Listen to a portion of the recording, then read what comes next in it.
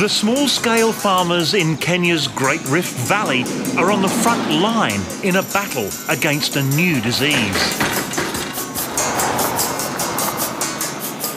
And if the fight is not won here, it could ignite a war around the world. It's a fungal infection that can completely wipe out a wheat crop. Wheat is our most important crop and is arguably the most damaging of all the pathogens of wheat. It destroys crops. The small-scale farmers are almost experiencing 100% losses every year.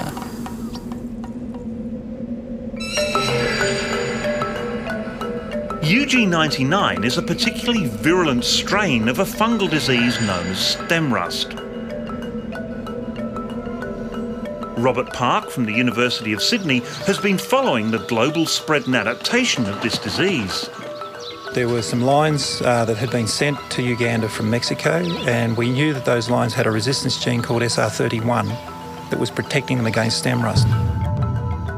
We had never seen a race of stem rust virulent on that particular gene in the past, and in Uganda in the nursery these lines were heavily infected, so this was quite suspicious.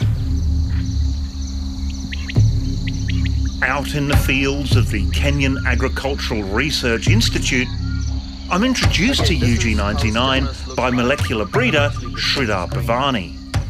So you could see this whole patch of stem rust infestation. And what actually happens is it actually stops the conduction of water and nutrients from the source to the sink. And under severe conditions, what actually happens is it just breaks like that.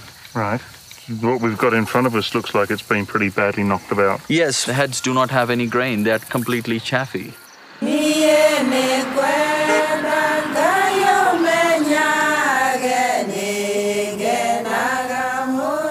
To make matters worse, here in equatorial Africa, you can grow wheat all year round. You can literally find a field of seedlings right next to a field that's ready for harvest.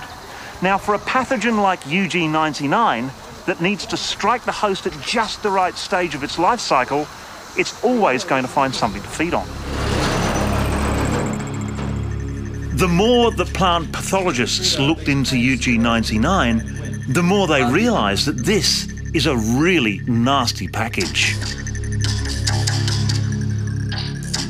Stem rusts are so destructive, both the USA and the USSR investigated their use as a biological weapon.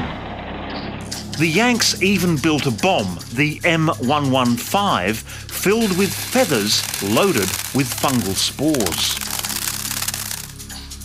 But even without the deliberate hand of humanity, UG99 is spreading rapidly. Catching a lift on the prevailing winds, microscopic spores have already spread as far north as Iran. More worrying for Australia is the recent spread of this disease into southern Africa, giving UG99 a direct route into our backyard. The presence of UG99 in southern Africa is an added concern for us, so it puts us more in the firing line. To try and get some idea of just how vulnerable the Australian wheat crop is to UG99. What we're looking at here is a few of the mapping populations from Australia. Robert brings Australian wheat varieties to Kenya and exposes them to the disease. There's this line wherein you could see large stem rust pustules. What we've found is that quite a few of our varieties are susceptible to UG99. The first line of defence against UG99 would be fungicides. But there's a catch to using agricultural chemicals. Tabitha Mathoni's story is typical for a small-scale wheat farmer in Kenya.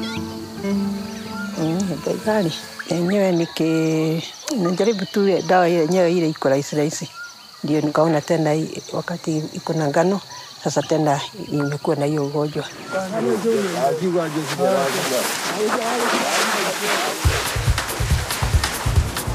The second line of defence relies on the wheat's own genetic arsenal. And that is the foundation of a multinational war being waged against UG99.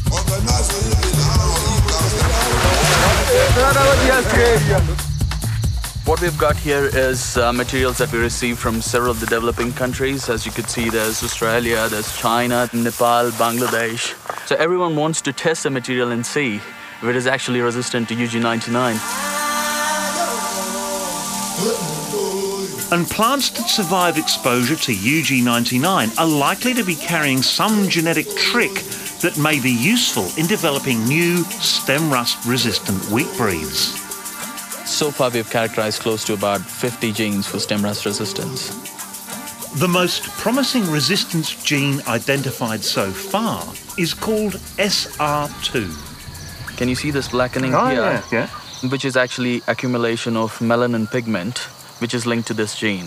So this SR2 gene, in combination with other resistance genes in the wheat, may be the answer to UG99? That's exactly right. Once useful genes are identified, the wheat strains are crossbred to strengthen the plant's genetic defences. And this looks like the hope for the future. It's a strain of wheat called Kingbird that was developed by Simmet and is now deployed all around the world. And it looks like it's got very high levels of resistance against UG99. But UG99 is a rapidly evolving disease, and one new strain of wheat may not be enough to stop it. So while the main battlefront today is here in Africa, UG99 still threatens the wheat crop of the world.